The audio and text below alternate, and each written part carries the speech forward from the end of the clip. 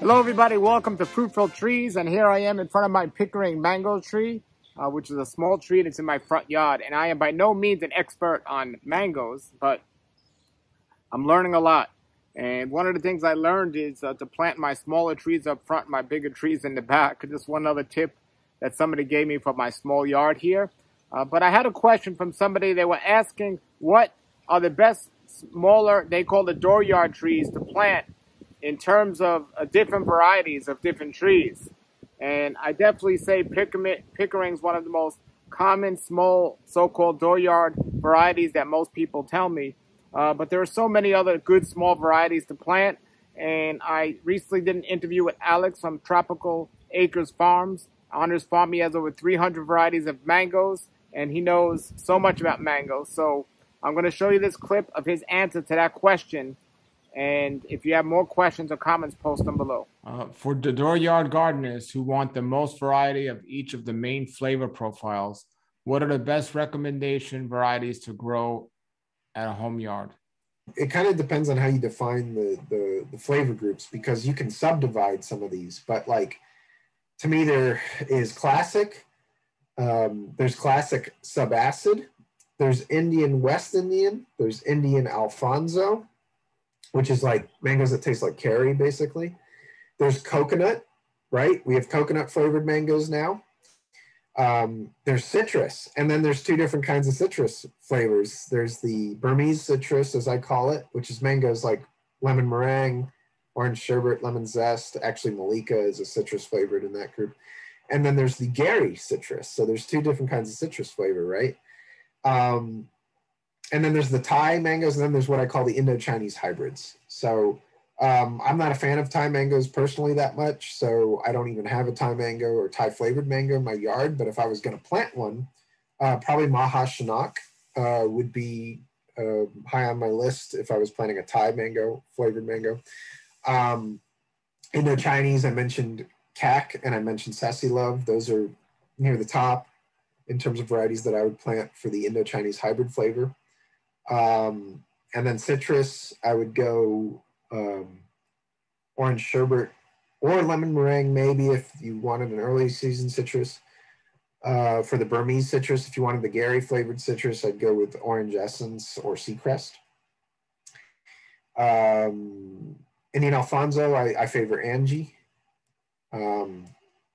Classic Pickering probably, but you might group that in the coconut group too. It depends on who you ask. Classic subacid, I really like Carla. That's a mango from Gary Zill's breeding program that's got a terrific classic subacid flavor. So that means it's got a more of an acid component than like the kind of mango like that the old school Hayden type flavors had. And then what did I leave out? Coconut, Sugarloaf for M4. There's one that we've got that has a numerical designation, no name. It's called 4026. It's really impressed us. It's very similar to the Gary mango. So if you want a coconut flavored mango, that one's been pretty good, I have to say. So maybe more people should grow it because it fruits pretty easily. And then I think I covered all the flavor groups there. What flavor group would the peach mangoes be in? Peach, like which one? Peach cobbler, juicy peach. All right, peach cobbler does not taste like peach to me. Juicy peach does though. So juicy peach belongs to the classic mango flavor group. Peach cobbler is actually more of the Gary citrus group in my opinion. But it's a very rich, complex mango, so it's hard to nail that one down. By the way, I left a flavor group off. Indian West Indian. If I'm planting an Indian West Indian in my yard, I'd probably plant Sunrise.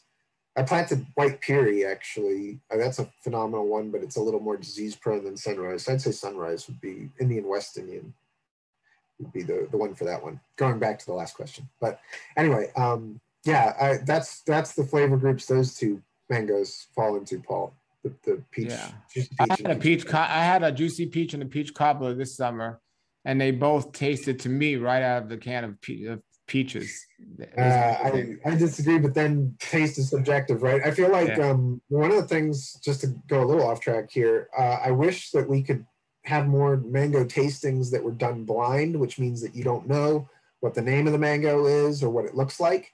And I think if you did that, you'd be really surprised at what people would say about certain mangoes. Like some mangoes, they would say, well, there's no, that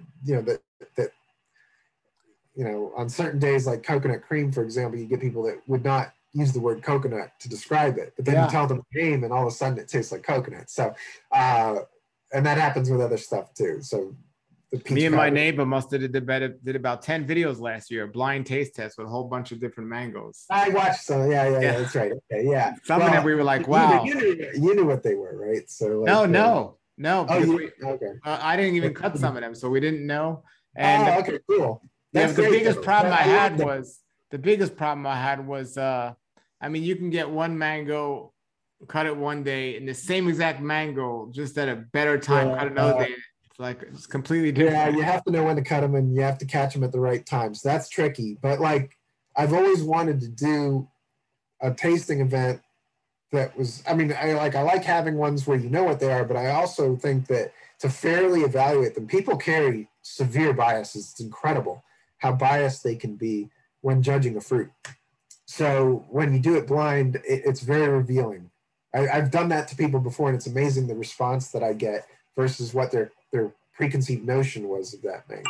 All right, everybody, there was Alex, who knows so much about mangoes, and his suggestions and opinions about different varieties and tastes. And the last thing he said was very interesting. Taste is subjective, because myself and my neighbor, we've tasted several mangoes, and we did blind taste tests, and we were very fooled to know which ones they were. Even some of the ones we didn't recognize. So it is subjective to taste, but again, most people I know for small varieties, they love the Pickering, and there are different subclasses of different types of taste. So you get as many as you could, a good variety, but also consider the seasons of different ones. I'd rather have different mangoes in different seasons than all in one season with different tastes. So consider that. Maybe you're different. But thank you, Alex, for being on the show. Thank you for that question. Put more comments and questions below, everybody. Have a great day and keep growing.